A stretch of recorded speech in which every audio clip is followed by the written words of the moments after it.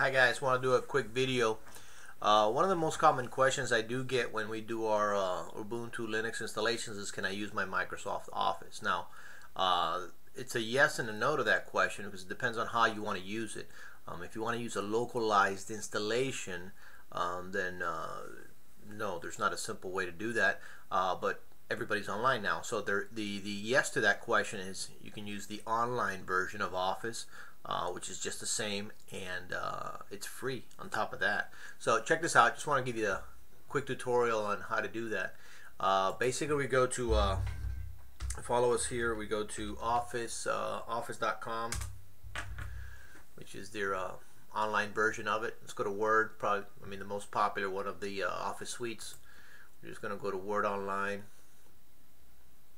I'm already logged in. You need a Microsoft account. I'm already logged in, so normally it's going to ask you here to log into your account.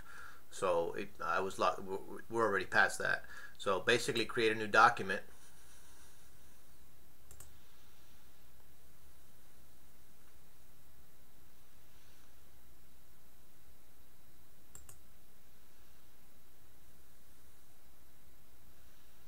Little hesitation there. And we're online. So basically, this is Office Word Online. Free. How do you like that, people? Saving does the automatic saving to your online account. Again, this is basically an Outlook account. It's going to keep everything there, and if you ask if you want to download it as well, you want to keep it local, you could as well. You go to Save As. Here it's going to tell you here it's automatically saving everything online, so that's awesome. No more backups.